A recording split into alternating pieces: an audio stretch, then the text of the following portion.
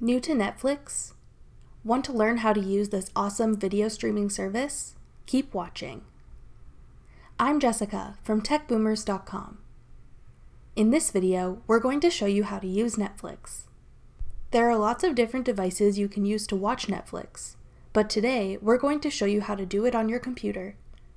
The instructions won't be too much different on other devices. Now let's get started. To sign into your Netflix account, go to netflix.com in your web browser. Then click Sign In. Enter your email address and password. If there are multiple profiles on your account, choose the one you'd like to use. Now you can start browsing Netflix for things to watch. There are a few different ways to discover new things to watch on Netflix. Let's go over the 3 ways you can do this. The first one is to simply scroll through the main Netflix page until you see something you're interested in. This can take a while, and to some may be a little overwhelming because of the sheer number of things available to watch. If you have some idea of the type of content you'd like to watch, you can browse a specific category. At the top of your screen, choose whichever one sounds best to you. This will open a new page with content from just that category. Some categories may also have subcategories. Use the drop-down menu to select a subcategory if you want to. If you know exactly what you want to watch but just need to find it, click in the search bar and type in the title of what you want to watch. If it's available on Netflix, you'll see it appear in the search results. If it isn't available, Netflix may still be able to suggest some related content you may want to watch instead. Regardless of how you're discovering new content, the way you play something is the same. When you see something you're interested in watching, click on it to read more about it. If you're looking at watching an episode of a TV show, click Episodes. Select the specific episode you want to watch. To watch a movie or TV episode, click the play button. The video will load and begin playing.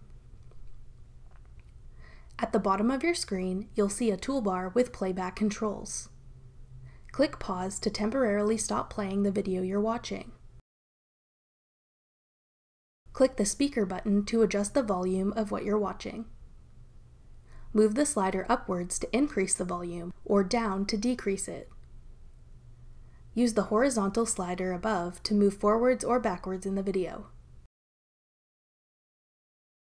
Clicking on this button will take you to the next episode if you're watching a TV show. Click this button to see a list of other episodes and read a description of the one you're watching right now. The speech bubble icon gives you access to your subtitle settings. Choose the language of subtitles you want to enable, or click Off to turn off subtitles. The last button in the toolbar allows you to play the video in full screen mode. Click the Escape button on your keyboard to exit full screen mode. Click the arrow in the top left corner to go back to the Netflix browse page. If you see something you're interested in watching but don't have time to watch it right now, click the plus sign beside My List to add it to your Netflix watch list. This will make it easier for you to keep track of things you want to watch when you have time to get around to it.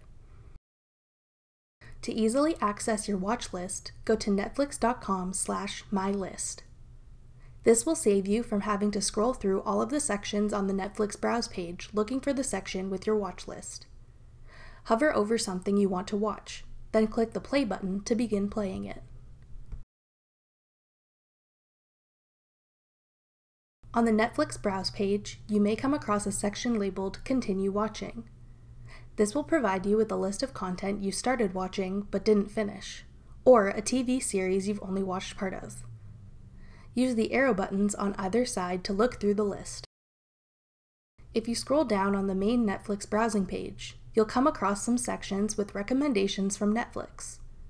Based on things you've already watched, Netflix will compile lists of content they think you'll like. Use the arrow buttons to look through and see if any of their recommendations spark your interest. Many people share their Netflix account with a friend or family member to make it less expensive for each other. However, you may not be interested in seeing what someone else is watching, or maybe you just want to make sure your kids are only able to watch things that are appropriate for their age. This is where Netflix profiles come in. You can have multiple profiles on one Netflix account, with separate settings, watch lists, and recommendations for each. To add a new profile to your account, click your name in the top right. Then click Manage Profiles. To make changes to an existing profile, click the pencil icon above its name.